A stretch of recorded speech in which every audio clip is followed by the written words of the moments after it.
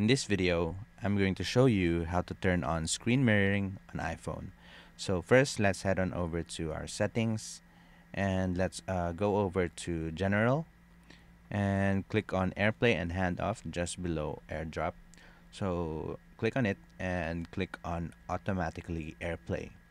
So if you have it checked to never, just you can choose from automatic or ask.